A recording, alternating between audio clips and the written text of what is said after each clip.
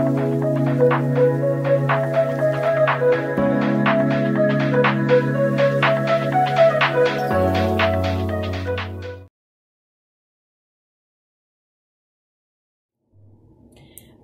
I wanted to show you these new brushes today. You put water inside them. I don't know if y'all can see that. You screw them on and they're ready to go for travel. And you just pinch them. This one has a little bit of red in it.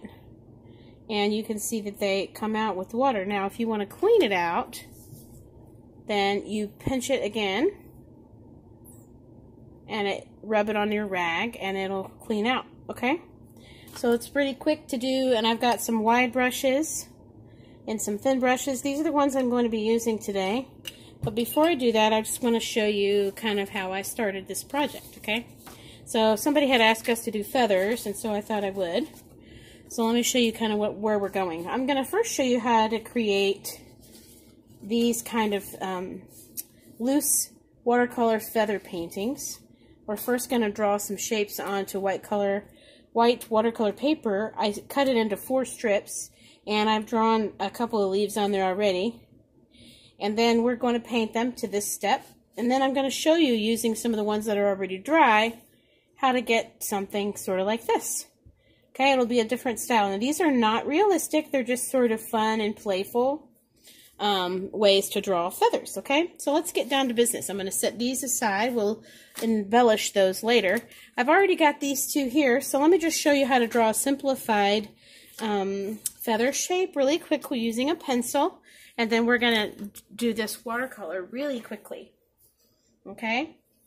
So you can start by drawing a center. I sometimes like to just kind of play with the shape before. This one is sort of weird shaped. I'm not sure if I like it. I think I'm going to turn it over and try something different.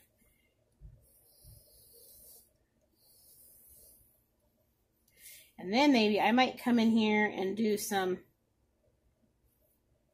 breaks in the feather and erase the inside parts.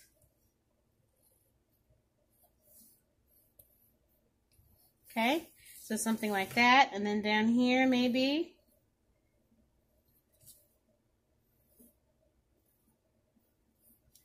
And you can do, you know, cutaways as much as you want. Just keep it kind of light. And then we're going to bring our, I don't know what you call that, the core of that feather up that way. I wish I had moved it up a little bit to leave a stem on this one, but that's okay. We'll just work with it. Okay, so I'm going to take a eraser and I'm going to get, because I drew kind of dark. I drew dark because I wanted you to be able to see these. But you don't really want to draw quite so heavy-handed when you're doing your own. Just a light little line to show you where to paint, okay? So mine's a little bit heavy-handed, but that's all right. Now, I have these 3 here, and we're going to get our watercolor brush, and we're going to lay in some color, okay? I'm going to start with this really bright red. I'm going to squeeze a little water out. I think this is a Alizarin Crimson Grumbacher watercolor. And I'm going to just lay in some places here. Oops, I didn't get enough water in that. I better got a little bit of a blob. I'm going to actually start at the tips of these. And I'm going to come back in a minute with some more water. But we're going to start at the tips. And then, of course, I said before, this is very stylized. It's not realistic. And, of course, now that I'm filming, my neighbor has decided that she's going to bang on something. Because that's the way it goes. And it's okay with this particular one. You can, I mean, I'm going to actually cut mine out. So I don't have to be super neat with the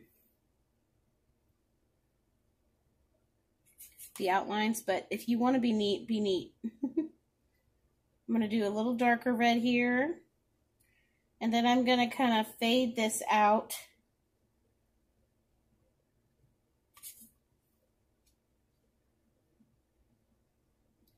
Okay, and I'm going to water it down, and I'm going to clean my brush out a little bit. I'm going to get some of that pigment out, okay?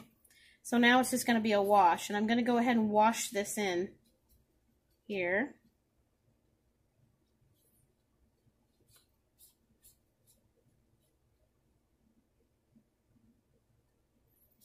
Just put water and mix it with the pigment that's already there, okay, friends?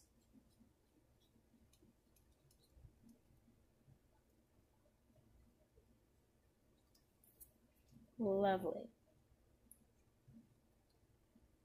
I'm going to pull some of this pink out, or this cadmium, alizarin crimson, excuse me. Saying the wrong colors. Okay, now let's go ahead and rinse this out. And let's put some purples in there. I've got this, I forget what this color is called. It's a purple color, but it has a fancy name, and I'm not sure. I got these out of an old set that I have. Now, let's do some interesting things. Let's go ahead and pull some purple for this stem. It will blur quite a bit, and that's okay. And then let's do a couple of little lines like this. We're going to keep this really simple for right now. And I am just laying in some areas of interest with purple. And then we're actually going to leave that just like that, okay? And move on to our next one. Okay, so this one, we might do this one. Well, you know, I haven't really done a brown. I guess we could do brown. I really kept it kind of bright colors on the other ones, but this is a burnt umber kind of color. So let's lay in some super darks here, and then we're going to fan it out quite a bit. Maybe even clean our brush just a little bit. I may go in with some yellow. I may come over here with my flat brush and pick up some of this yellow. Maybe even some of this burnt umber down here, or yellow ochre. And let's give some variance to this. Now I'm going to wet it first with this pale yellow, and then I'm going to come in and lay some of this bright stuff in. And I'm going to blend this quite a bit here.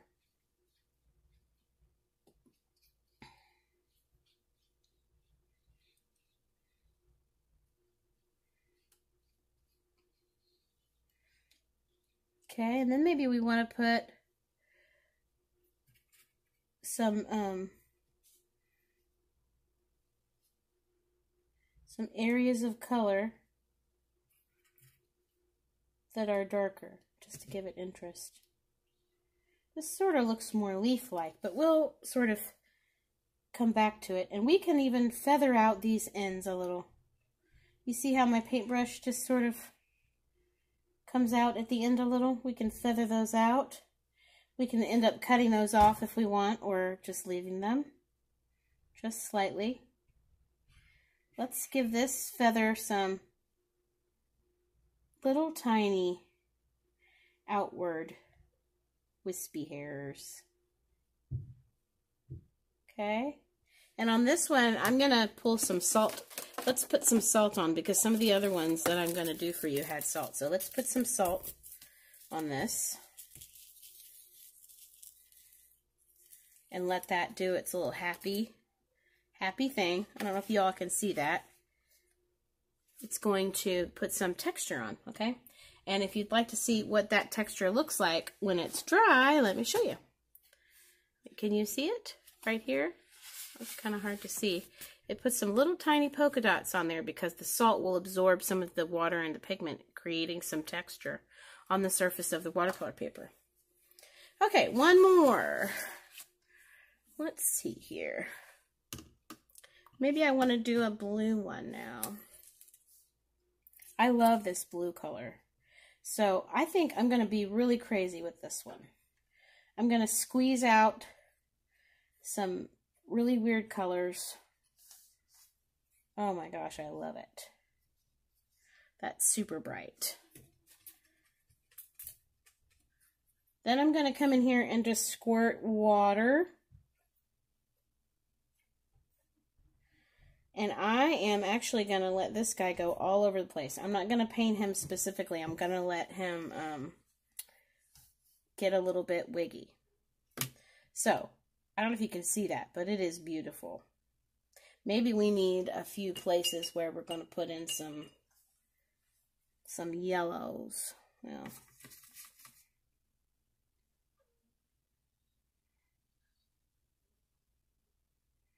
so I am literally just going to wreck this by wriggling water over the places that already have paint and just letting it see what it's going to do.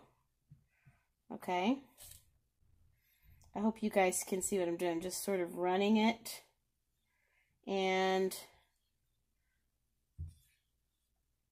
I'm not even going to try to fill in the whole feather. Now this is going to take a long time to dry, but it'll be so pretty when it's done.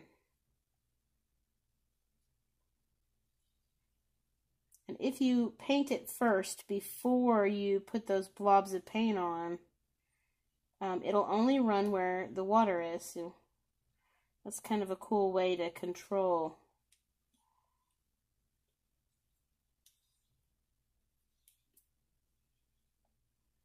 So I am just swirling this around. And you really have to get where you're just having fun.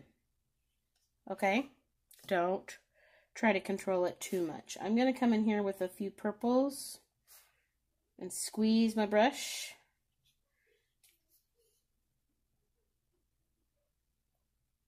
Maybe a little up here. And then I also want to do some yellows. I got a lot of purple on that brush, so let me get some of these yellows with some water, and we're going to drop in. And this is wet on wet technique, okay? And I am literally going to just let that do its thing. So that's kind of how I did some of these other ones, okay? We're going to let that guy go and dry a little bit. He's going to be there for quite some time because he's pretty wet. But that's what I did with these. I kind of just ran and let colors run into each other. Okay, so now let's move on to part 2. As soon as I move this, I'm going to need to move this out of the way for the video. So I'm going to put this other piece of paper to transport it, and we're going to let it just sit over here and do its little happy thing. And now I'm going to move away from these brushes, okay? And you can still use them, but I'm actually going to come back in with these dry things and a bunch of acrylic markers, because this is step 2. Once they're dry, you can see I've taken a brush and I have rubbed the salt off of the surface. I don't know if y'all can see that. So these had salt on them. I don't think I put salt on this orangish yellow one. So let's do some work with our acrylic markers on this surface. Okay, so I have these acrylic markers that I'm using. These are Arteza, what I used on my floral motif project that we did. All right, so I'm going to shake these up and just show you how you can sort of create some new looks. I'm taking a darker color and I'm doing some, first some outline areas here on this feather. And then maybe I'm going to go ahead and do a darker line for the center and just do a couple of little fine hairs. Maybe Maybe even some of them sort of come off the edge a little bit, putting them kind of close together. And then maybe there's just a few here.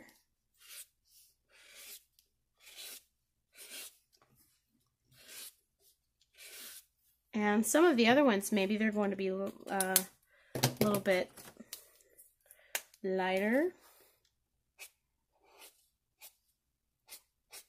This is sort of a little bit lighter blue than that last blue, but over here it's going to be looking a little darker.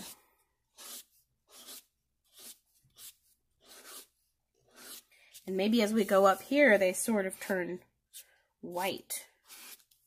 I don't know. Let's just see how it works. So I'm coming back in here. Maybe some of these are going to be, ooh, that has a little bit of yellow on it. That's all right. We'll just go with it. So we are taking some of that color that's already on there and creating some other areas of interest.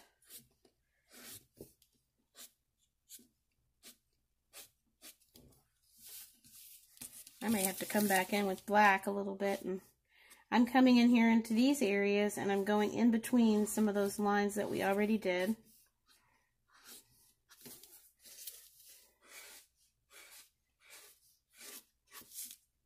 Lovely. And then I may get a darker blue and do the inner part again.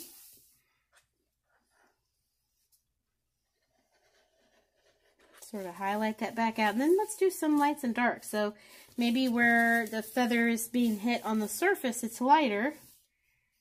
And then maybe it gets a little bit dark at the tip and at the bottom.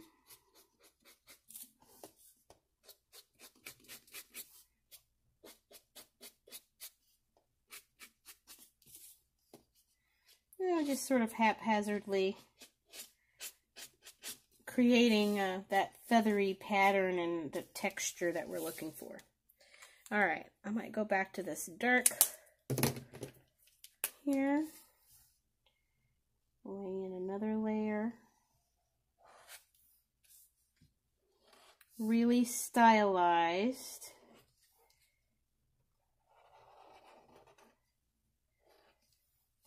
To create some neatness here.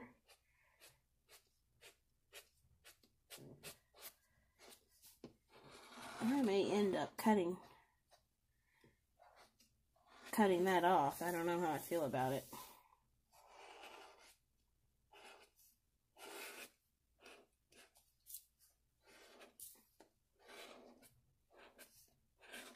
So you basically get the idea. You're just sort of creating a new kind of look to it.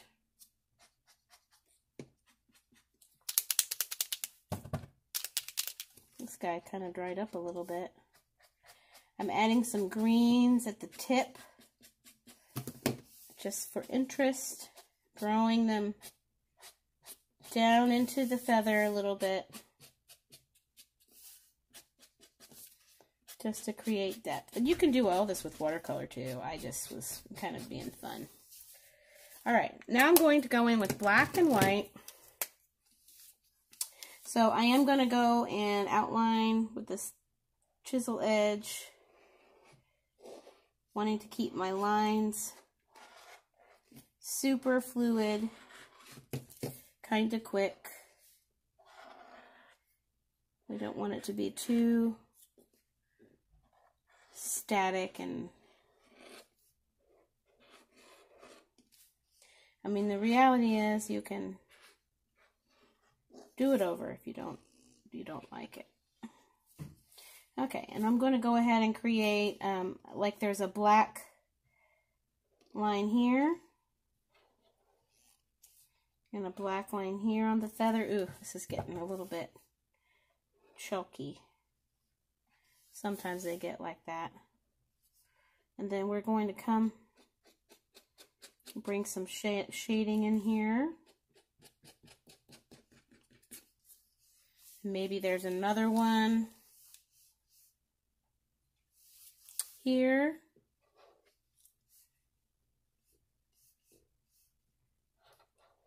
And here.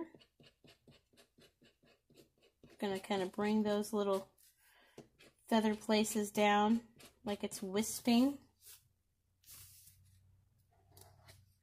And as I said, this is not realistic. It's just kind of a fun thing to do. Alright, then we're going to add some white in. We're going to pretend like this feather has some white places on the edge here.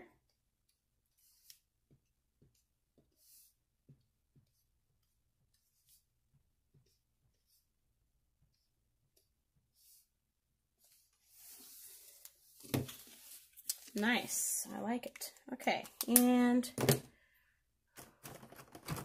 maybe we want a few polka dots that are this other color green.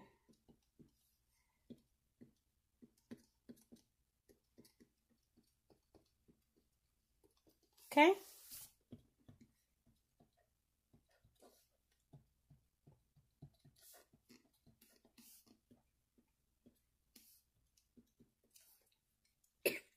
All right, so you can kind of see that we have created these two feathers, and I will maybe do the rest of them and put them at the beginning of the video as a picture, okay? But that's kind of how you do it. And I still have a couple more that I have to work on that I'll do that, and then you'll be able to see those as the picture, okay? And then what I did after I finished those is I just cut them.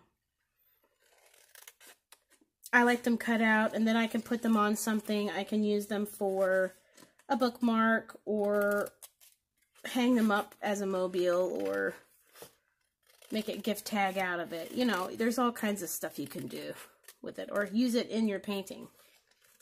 You know, like a collage piece. Okay? So feel free to just sort of experiment. I suggest that you actually work with more than one at a time, just to make it less serious and give yourself chances to experiment.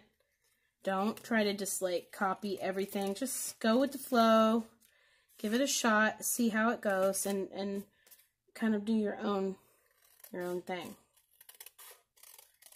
Because this is not like anything I've seen, and mine are a little bit different. I was getting a little overwhelmed trying to come up with somebody else's plan for this, and I just thought, you know, I'm just gonna get in there and see what happens. But when you cut it out, you start to see that it takes on a sort of form of its own.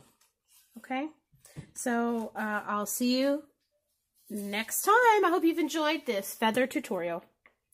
Bye, everybody. Have a great day.